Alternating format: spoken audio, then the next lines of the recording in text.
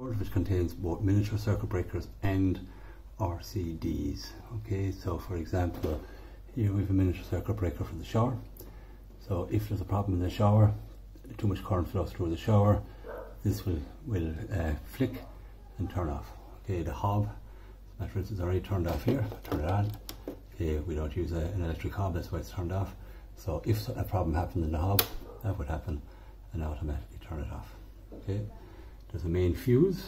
Okay, so this is not a circuit breaker, a main fuse, always in a house.